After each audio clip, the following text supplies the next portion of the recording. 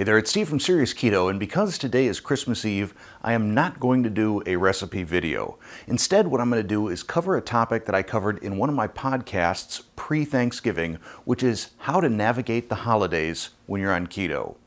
Now, this period that we're about to go through, this next week or so, is just ripe with opportunities to fall off the keto wagon, and I want to try and help you from doing that. Now, I know that some of you have fantastic discipline and will have no issues staying keto throughout this holiday period.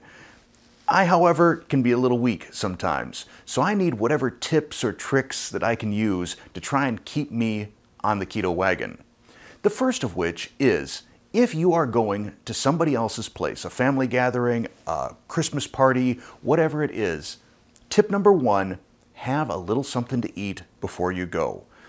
Have just some bacon and eggs, something like that, some nice high-fat, decent protein, something that will keep you satisfied and keep you from having the munchies the moment you show up at a party. Tip number two, hit those appetizers. So if there are appetizers, generally there are going to be some keto-friendly appetizers. Some of the ones that just are off the top of my head, bacon-wrapped water chestnuts, cheese and meat trays, shrimp cocktail, taco dip, minus the chips, vegetable trays, so whether that's raw broccoli or cauliflower, mushrooms, celery, and then generally you've got some sort of a dip that you can dip this in. Not only will filling up on appetizers keep your cravings down and allow you to maybe push away that bun or those potatoes when dinner rolls around, it also provides a good excuse when dessert rolls around. You can fall back on that, oh man, I'd love to have some of that, but I really hit those appetizers awfully hard. I couldn't eat another bite. Additionally, if someone's trying to push some dinner rolls on you or some mashed potatoes or something else, really carby, you can always say, listen, I don't want to fill up on that stuff. I really, really love this, insert whatever the protein is, and I want to give that all my attention. This allows you to not only kind of push away those carby things, but also provide a little compliment to the host or hostess. If you decide that you are going to break keto, my recommendation is pick the one meal, not a cheat day. And actually, I don't even like the term cheat, because cheating is something you do to gain an advantage. And when you go off of keto, you're not giving yourself any sort of an advantage. I think the only person you're cheating is yourself.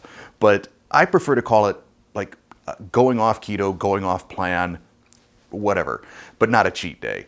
So if you decide that your plan is to go off plan, to go off keto, my recommendation is pick a single meal.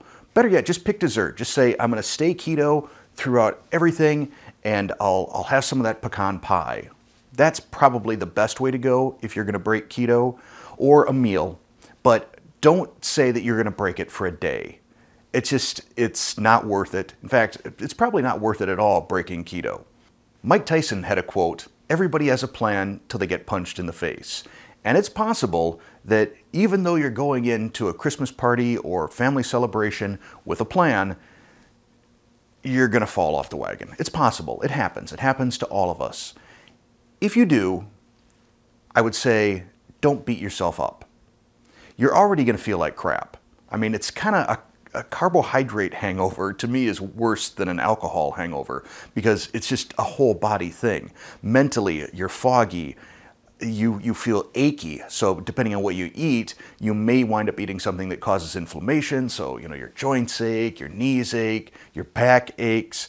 You're just gonna feel like crap, probably, for at least a day, maybe longer. So don't compound that by beating yourself up. You're human.